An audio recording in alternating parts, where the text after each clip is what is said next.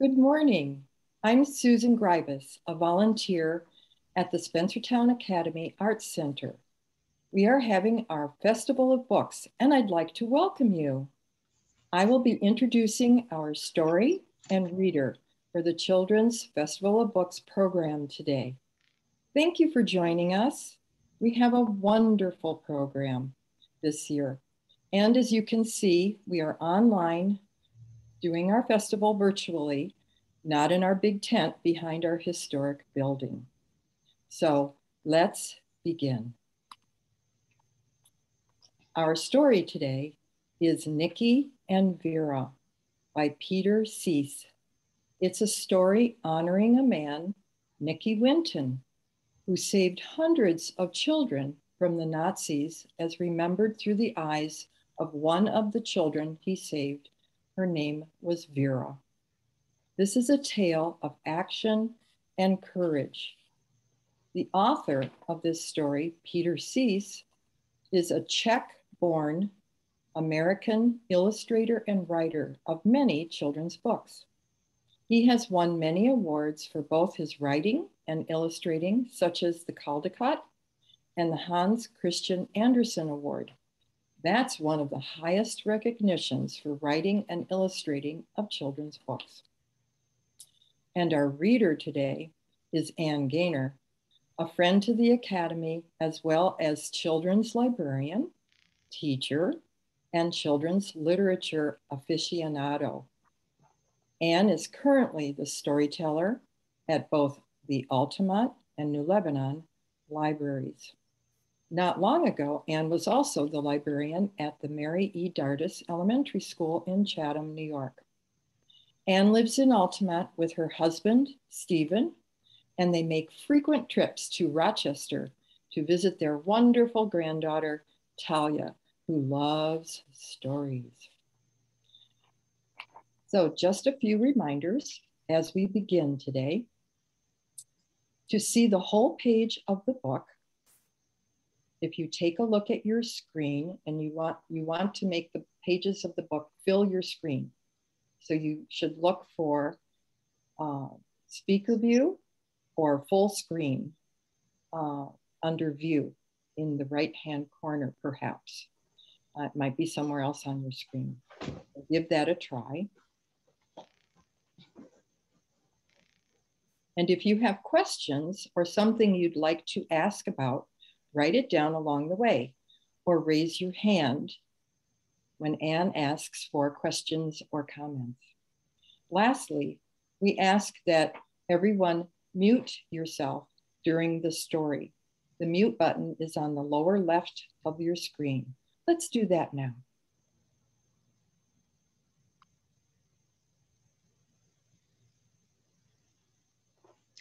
You muted yourself.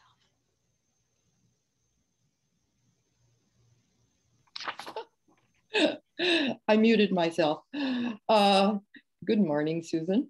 And now it's time for Ann to read Nicky and Vera by Peter Sis. Enjoy. Thank you, Susan, for that introduction.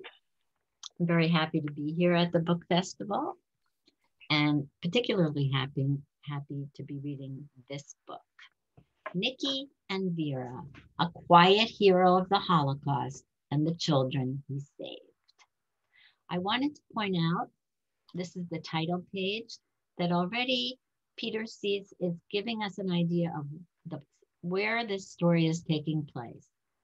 This little island here is England, and this fuzzy little country here is Czechoslovakia.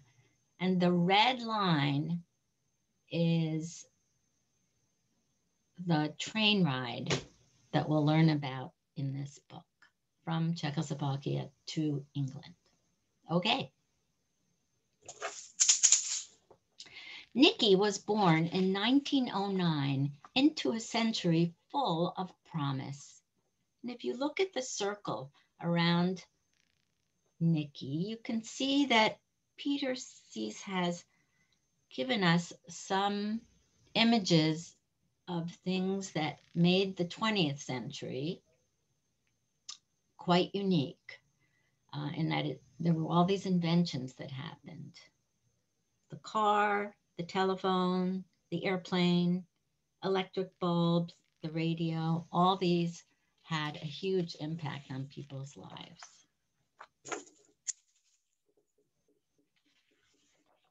At Nicky's school, the children were encouraged to follow their interests, whatever they were. Nicky discovered he liked mathematics, stamp collecting, photography, and fencing. The students had all kinds of pets. Nicky raised pigeons. And you can see that the author has put Nicky on a very, very large pigeon in the illustration. And he's also wearing a very fancy fencing suit. He's got the helmet on, which is important. And also he's got a sword in his hand, which is the most important part of fencing. In French, it's called an épée. And all around in the oval kind of sidewalk, you can see children who are walking with their favorite, presumably favorite animals. It didn't matter what the students were interested in, so long as they were interested in something.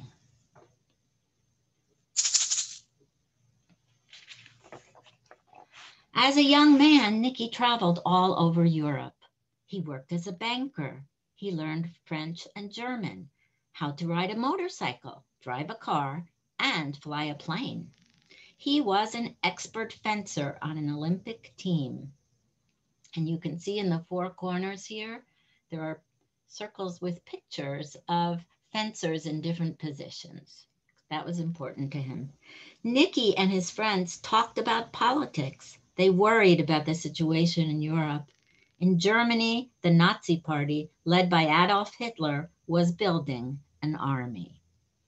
Now, on these pages, you can see how the author has made Germany, which is in the sort of middle, quite dark, darker than the rest of the page. And there's a big circle with a man holding his arm off. That's Adolf Hitler. And then the illustration starts to become colorful, and that's giving us a clue that we're entering the part about Vera. And you can see her in a circle above a map of Czechoslovakia, which isn't identified, but there is a little place where it says Prague, and that will be important. That was the capital. In December 1938, Nicky planned to take a skiing vacation, but a friend called. "Come to Prague," he said. In 1938, Vera was 10 years old. She lived with her family in a small town near the big city of Prague. And you can see that he's indicated that this is a small town by making all the houses connect in a circle. And in the middle of the circle, if you look closely, you can see a little queen, and behind her are marching 3 cats.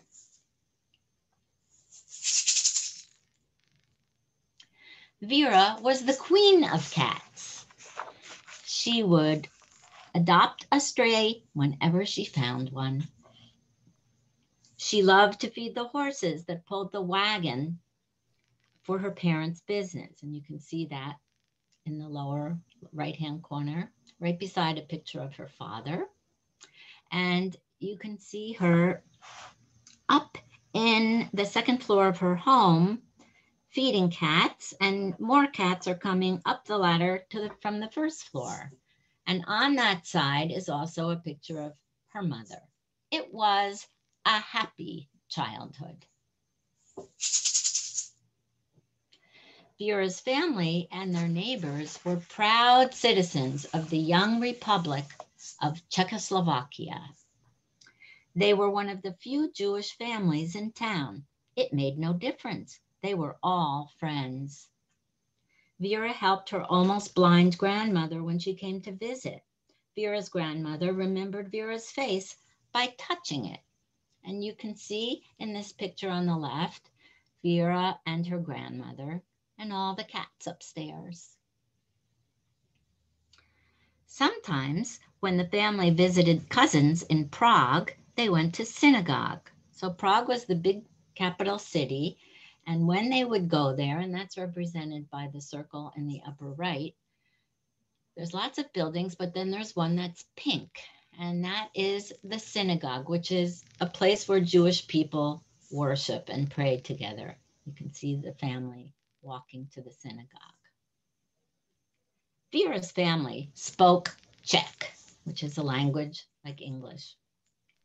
But if her parents wanted to share secrets, they spoke German to each other. And down on the bottom of the picture, you can see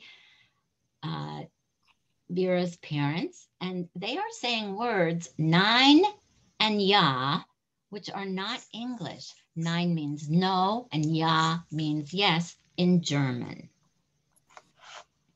So they knew two languages. Maybe your parents know another language they speak and keep secrets with. In October, the German army marched into the border region of Czechoslovakia called Sudetenland. People afraid of the Germans ran with everything they could take. One morning, there was a new girl in Vera's class. Vera gave her an extra pair of shoes. You can see her in the upper left there. I had no time to take anything, the barefoot girl said to her. In the family's cellar and barn, there was suddenly extra food and clothing. And there's Vera's house. All the cats are up in the attic, squished together, and her mom is saving things, putting away food and clothes. When visiting Prague, Vera's mother heard about an Englishman who was helping children leave Czechoslovakia to escape the Germans. She discussed it with Vera's father, and they decided that Vera should go to England. Now, if you look at the picture once again, at the upper left, you can see the beginning of big crowds of people. And this is representing all the people that were leaving the Sudetenland, where the Germans had occupied the territory, and coming into Prague. And this, in the middle of the Prague picture, which has a lot of gray buildings, you can see a square, and that is where Nicky eventually got to work in Prague. And those of you who are Jewish may note that in the family picture with Vera and her family, they are celebrating maybe Hanukkah or maybe just the Sabbath. It's a festive meal. The Englishman was Nicky. I'm sorry. He saw that war was near and something had to be done.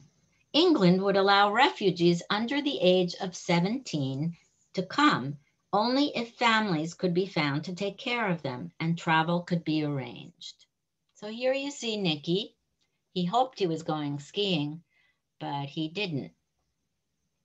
Instead, there were all these very serious events happening in Europe around that time, and they are signified in big circles on the four corners of the page. This is Nuremberg, and it's presumably a picture of thousands and thousands of people in each of these rectangles, and Hitler up on his big stage outdoors giving a speech, showing that he had the backing of many German citizens. Here is a picture that is actually two things. It's a map of Germany drawn to show us Hitler's face. You always know it's him because of his mustache.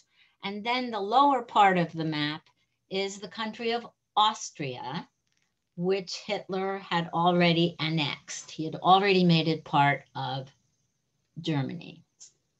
On the right is a picture of the Munich Agreement, where Hitler met with some other leaders in Europe trying to work out a peace.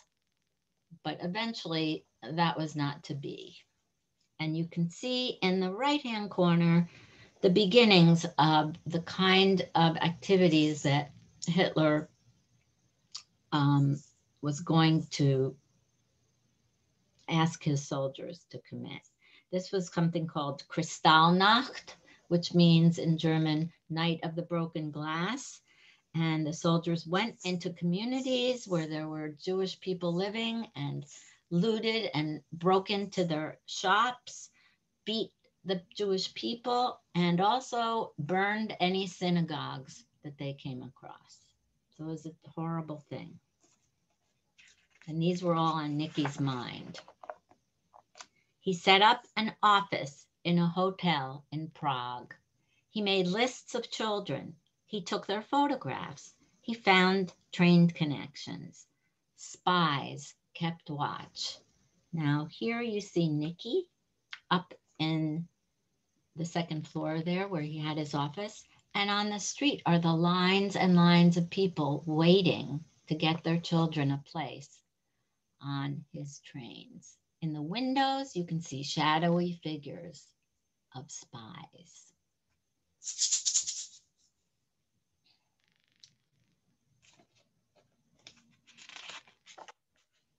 I think you skipped a page. Can we go? Thank you. In January, Nicky returned to London. In the evenings after work, he placed advertisements in the newspapers to find foster families to take care of the children. He applied for visas, which are kind of like passports, and made travel arrangements. Sometimes he paid with his own money and made his own stamps. Now, stamps, they're talking about like the stamps that maybe the post office uses and some libraries still use. And they were to show that the documents were true and from the government. He would make up his own and they were able to pass. There wasn't much time. And on the left, you can see him making arrangements with various people, a train guy, and presumably talking to some families about taking in children. But you can also see in the bottom picture, the man on the left and the woman on the right are listening. So you have to be very careful at that time because you never know who was paying attention to what you were saying or doing. You have to be very cautious. In March 1939, the German army invaded the rest of Czechoslovakia. And this is how they came, in trucks full of soldiers and with tanks. And it was very frightening. Line after line of German soldiers marched through Vera's hometown. You can see these little blobs here. These are representing all the soldiers that came into the town, and now they're coming into Vera's house. Here's some of the soldiers. One of these soldiers came to the family house and said that he would be moving in. He told them to stop speaking Czech. Vera's father refused, and Vera vowed that she would never speak German.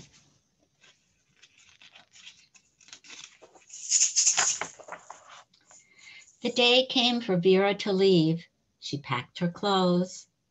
Vera's father gave her a diary. He told her to write down her memories until she could return home and see them again. She said goodbye to her cousins, who were to follow her to England on a later train. She said goodbye to her grandparents, which you can see her saying goodbye in the upper right-hand corner. And in the bottom left is her father giving her the diary. And at the bottom right is the train station.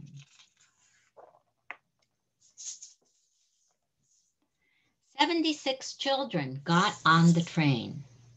Vera tried not to cry. She and the other children did not know what lay ahead. So they told stories about the lives they were leaving behind. And on the left-hand side of the page are pictures that show at the top families walking to the station with their children. Then all the adults looking at the train inside the station, which you can see is very large, high ceiling. And then a picture of the adults looking in at the window of the train. And finally, the children who are seated inside the train. And you can see each of them has a little circle around their neck. That was a tag that they all wore to identify who they were. And all the grown-ups looking in through the windows.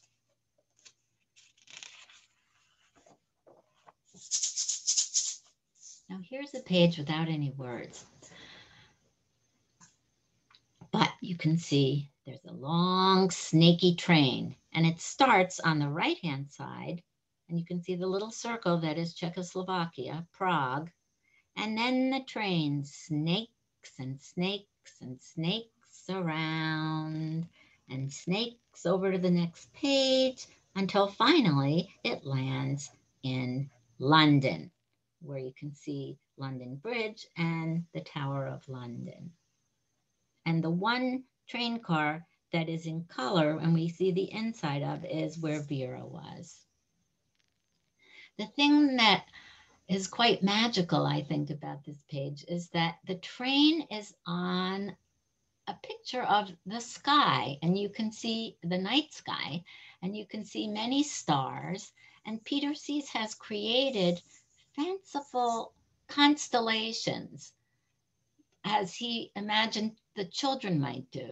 You know, you can look up at the stars and see Orion's belt and Cassiopeia, things like that. Well, he created his own and pictures of things that children might have been thinking of, like their mother giving them a cup of soup, a grandfather like an old mushroom, a rabbit, see if you can find that, a big fish, a cat, a goat. Actually, there are several cats. And on the far right is the moon.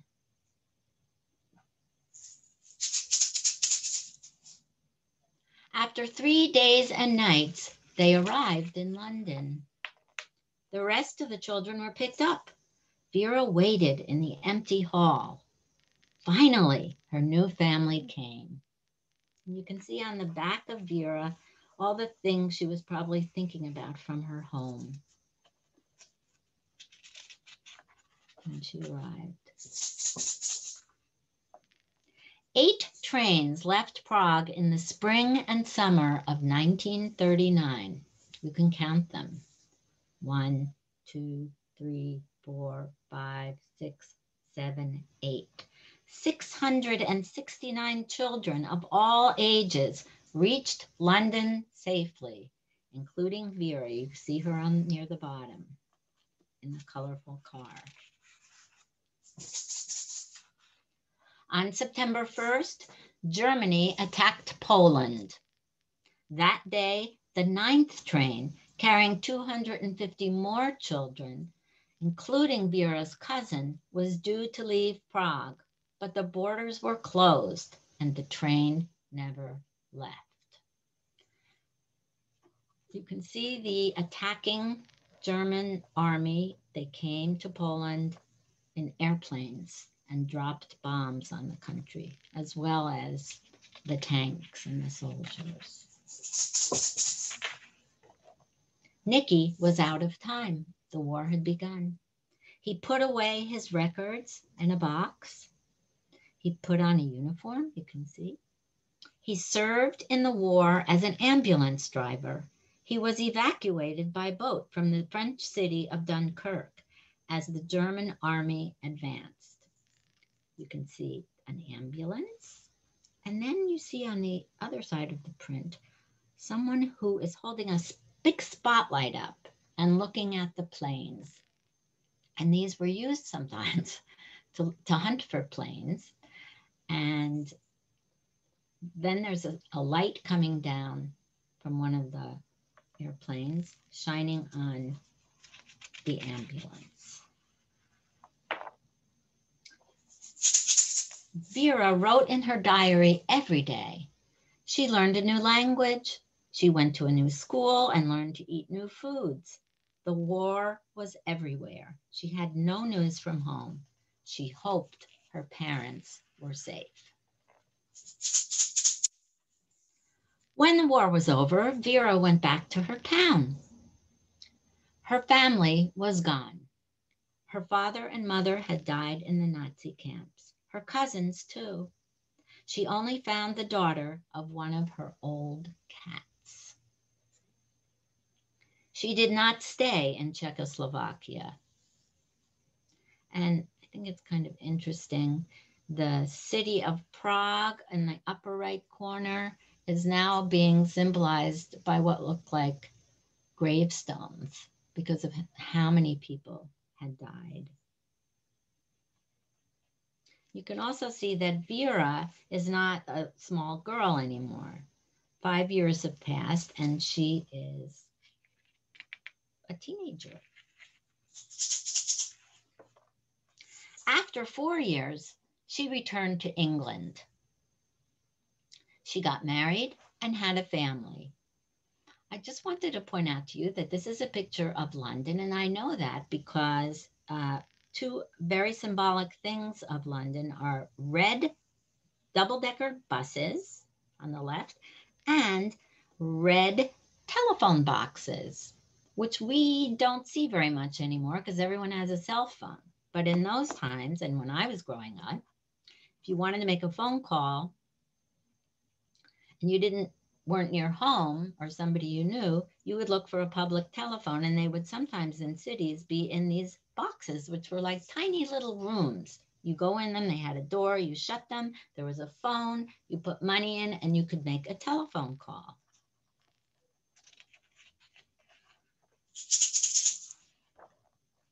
Nicky lived quietly. He helped open a school. He got married. He founded an old people's home. He never told anyone about the children. So he still has his épée, his sword. But if you have a chance to look at this book, which I encourage you to do, there are illustrations everywhere on his body and then on the left side of the page, which shows some of the things that he did in his life as an adult after the war. When Nicky was an old man, his wife found the records up in the attic of their house.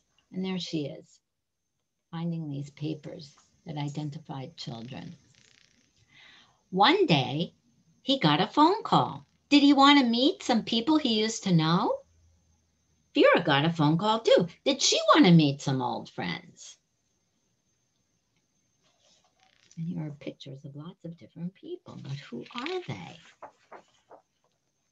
Nicky was a guest on a television show. On the left is a camera, and then you follow the white light, and there's Nicky. He didn't know it, but the old friends he had been invited to meet were some of the children. Vera was one of them. She sat next to Nicky. When the host told her story, she stood up.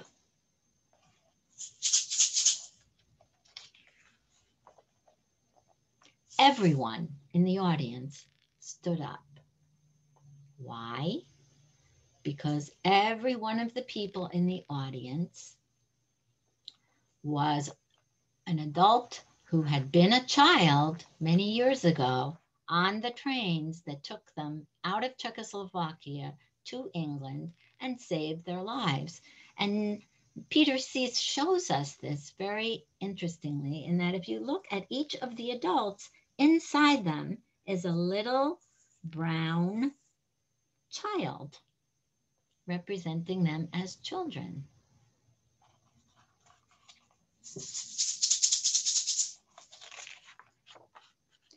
669 children would not have survived if not for Nicky, who went to Prague and saved their lives. I was not a hero, Nicky said. I did not face any danger as real heroes do. I only saw what needed to be done.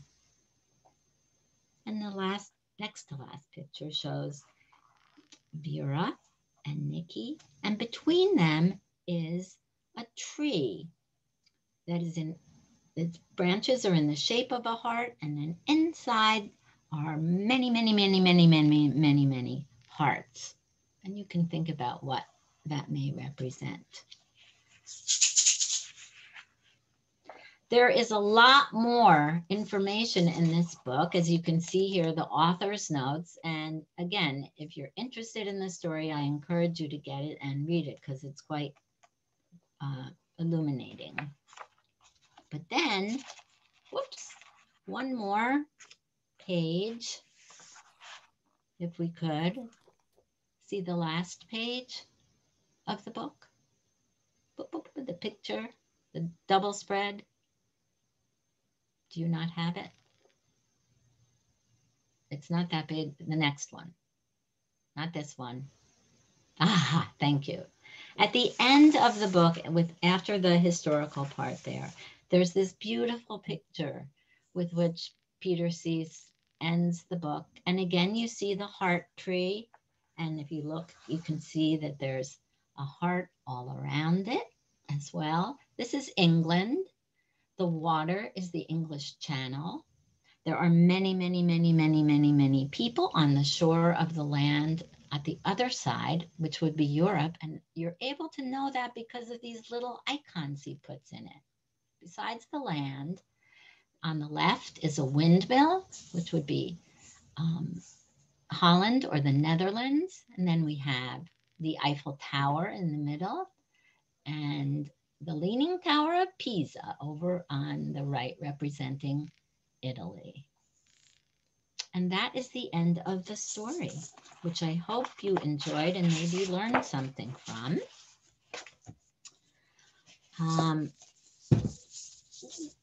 We now have time for questions, and we have a pretty small audience, so that will make it cozier. I wanted to tell you a little bit about why this book is so special to me. My mother was a teenager living in Poland when World War II started. Like Vera, her family was forced to house a German soldier. Unlike Vera, my mother was not able to escape. She endured living in a ghetto and then imprisonment in several Nazi work and concentration camps, including Auschwitz. Like Vera, she went home at the end of the war and found that most of her family had perished. And she too left her home country of Poland to live first in Sweden and then in the United States for most of her life. Lucky for me. This is one of the reasons Nicky and Vera is such a powerful and special story to me. It has been an honor to read it to you. And now I'm happy to take any questions that I can hopefully answer. Does anyone have any questions about the story? If you do, unmute yourselves, everyone. That would be a good idea. You can unmute. If you unmute yourself, then you can ask a question. But maybe you don't have any questions.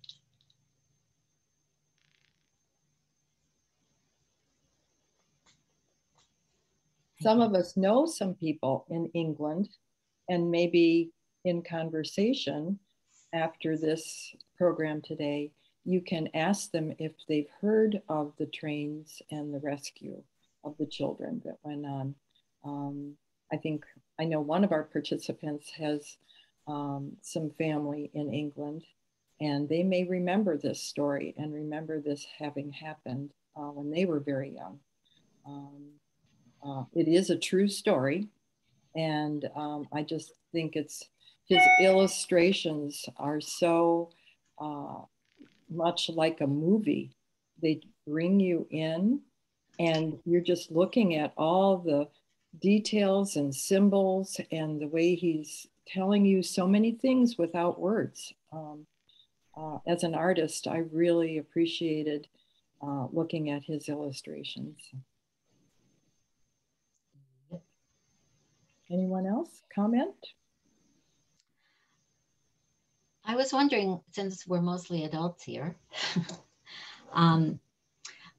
hope you may have had a chance to read the to listen to the conversation of Peter Sís with somebody from the Academy. If you haven't, I highly recommend it. It's really interesting. And in that conversation, he's asked about artists who may have, what's the word I'm looking for? Influenced? Influenced him. Yes, thank you, Susan. And I'm wondering if any of you, in looking at the illustrations, I realized it was your first time, but if you had any ideas about who those artists might be. I didn't hear a word or two. Who inspired him? Yes, influenced him for the illustrations in the book. Right. What artists? I saw one little reference to Chagall. Yeah. The two parents kind of flying in the air. Yes, and there were quite a few, actually, if you go back and look in the book, especially that constellation one. There was another one. Did anybody else notice? And I just learned this because of having listened to his interview. Klee, the Swiss painter. Yeah. And if you know any of his works. Paul Klee, yeah. Yeah. I had a question. Why do you think the German officer commanded Vera's father to speak German only?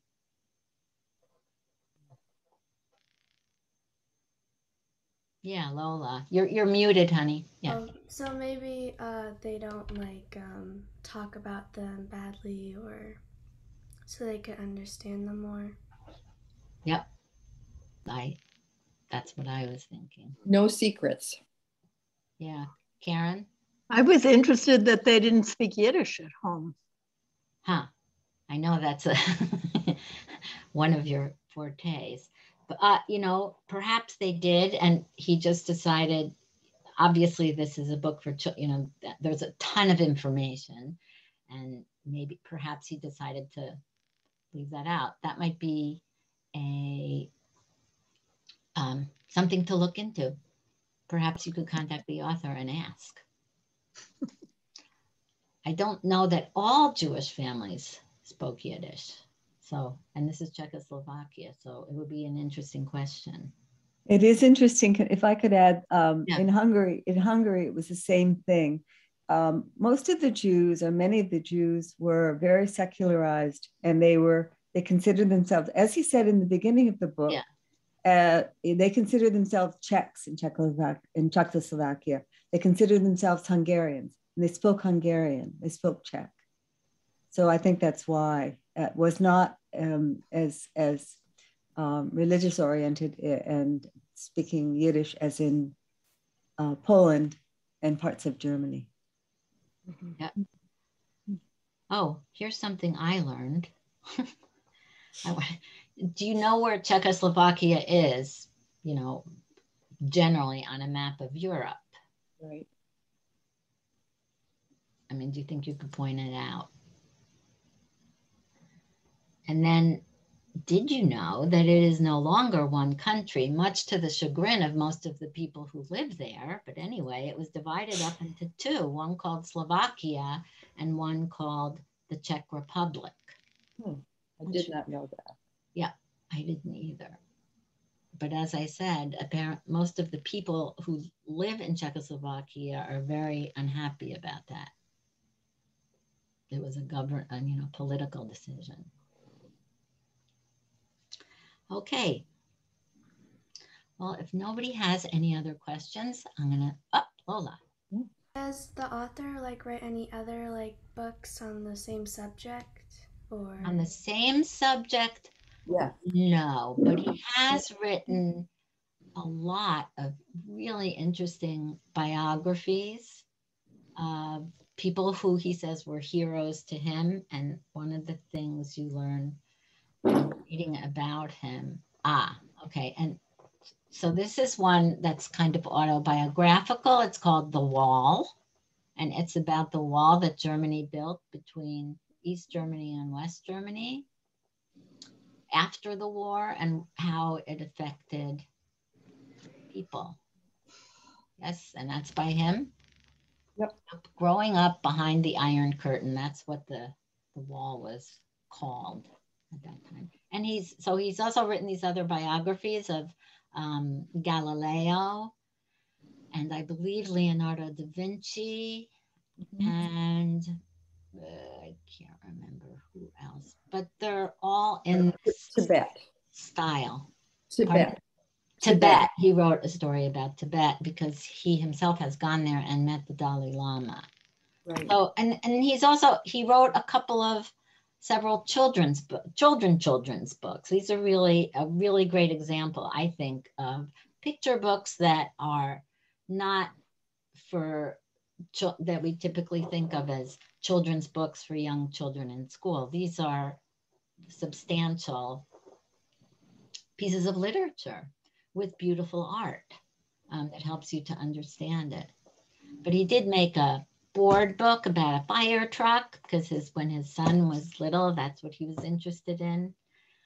It's a little unusual in terms of the artwork in it. And then a series of stories about his daughter, Madeline, who her family name, they called her Madelenka. And I think there are 2 Madelenka stories. And that was when they were living in New York City, about her life there. But he is quite an interesting person. He also won a MacArthur grant at one point. Those grants that they call the Genius Grants. He also pointed out in one of his interviews that in a lot of the pictures, illustrations, you will see very faintly a labyrinth image that's stamped. Sometimes it's a circle, sometimes it's a square. Whoop, sorry. And he kind of describes his life as a labyrinth, and that you just keep turning and going through one way and, oh, that's not the right way to the next door. Okay, this way.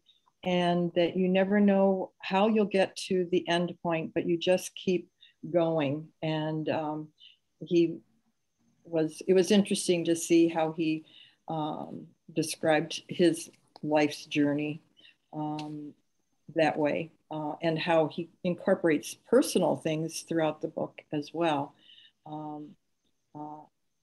Thought that was kind of interesting about him. Oh, and before I forget, if any of you are interested in this Nicky story, there's a wonderful, very heartrending video of that TV program that's in the book, and you can find that on YouTube. It's not very long, and it's very moving. Yep. Many people know about that. It was going around kind of virally for a while. Right. And there are other bibliographical references in the back of the book itself. Right. I hope that some of you might, either buy it or get it out from your local library, because it's worth a second look. Nicky and Vera. Yeah, that's what it looks like. And I'd like to thank those of you who did get up on Sunday morning and find your way to your computer and watch this. If you want to share with anybody, again, I was told that this reading, as well as the interview, will be on YouTube, so they can be accessed by people after today. Right.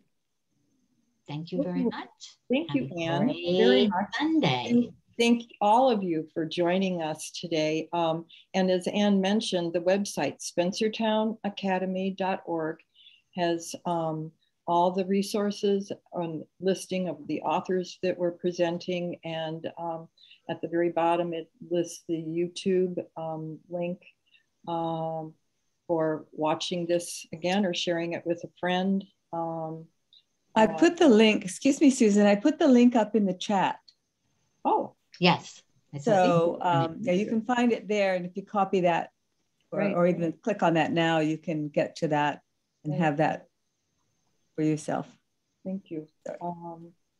And you can also see then on YouTube the interview with Peter Sís with Dr. Carl Atkins, and then you can watch this too. And so that they make a real nice partnership of information about this book. Yeah, that's what's up on the chat. Yep, yep. The link to the interview. So thank you very much. Have a wonderful rest of the day, and see you next time. Hopefully in person. Yes. Come to the tent next year. Next year. Bye. Bye-bye.